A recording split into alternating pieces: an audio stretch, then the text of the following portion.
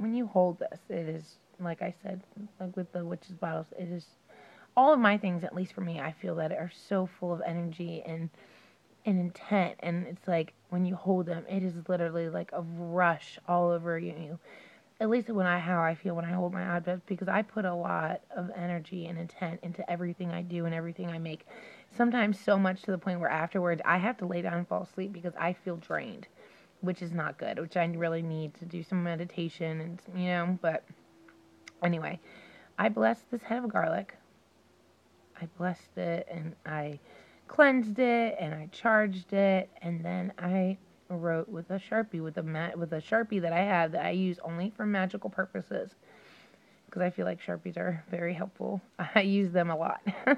I only use that for magical purposes. I don't use it for anything else. I use it for a lot of when I'm doing my herbs and I write on the lids and stuff, and I use it for that, or I use it to inscribe things. Like, I don't use it for any kind of mundane purpose ever. And I drew some Italian words on it. Beginnings, female power, transformation, protection, divinity, abundance. So I love it. I love it very much. It's very strong and powerful.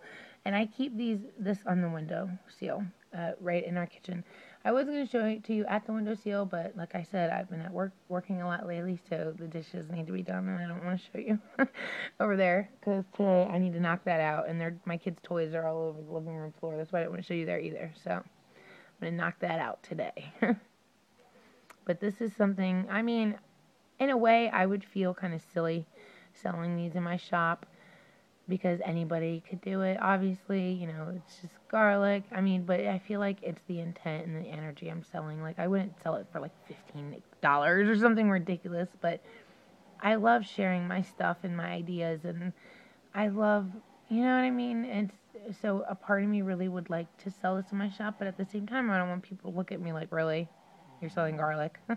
Like, come on now. You know what I mean? So, I don't know.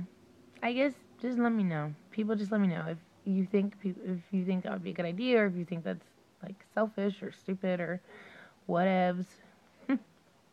Because I feel like it's more of the energy and the intent, because any witch can do it. Any witch can do it their own, but I don't feel like okay, my oil I'm going to show you next, or even this garlic. This garlic and my oils are going to feel and have a different energy than another witch who can make the exact same oil, the exact same garlic.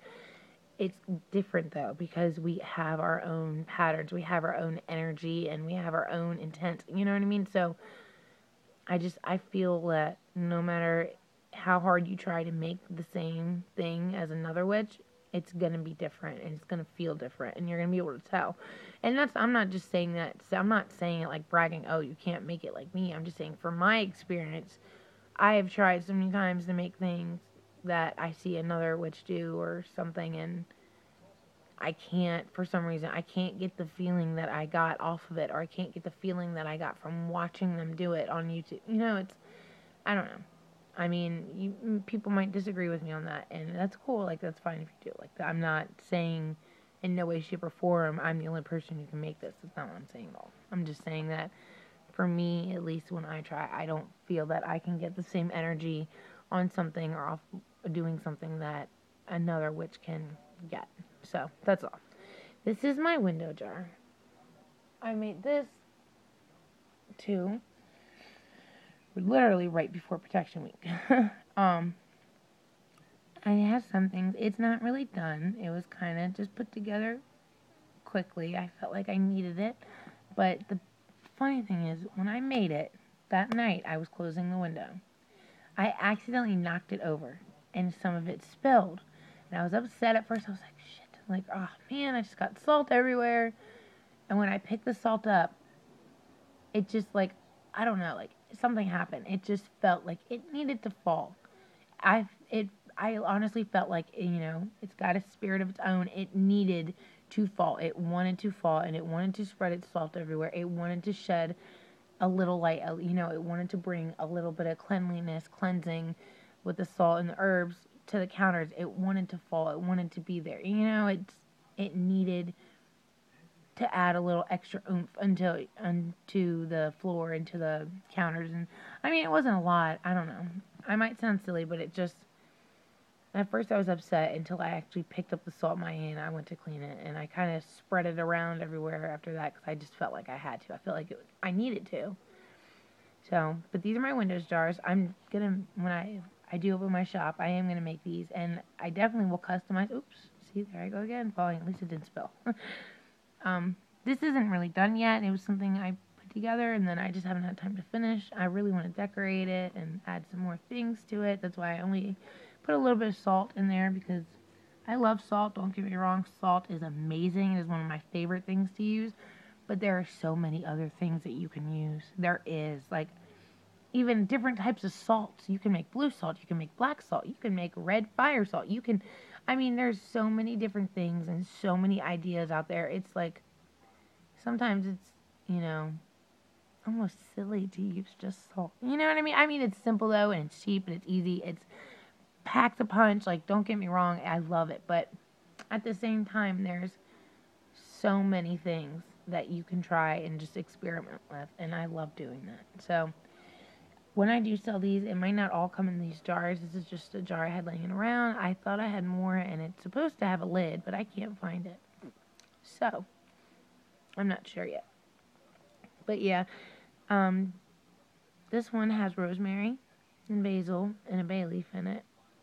And I'm going to add some more herbs. I'm going to try and add some more salt and stuff. Oh, look, it's cold, so it has, yep, stuck together.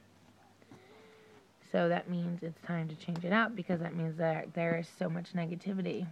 And I could have sworn I felt it yesterday and it was not stuck together. So that means it's time to change.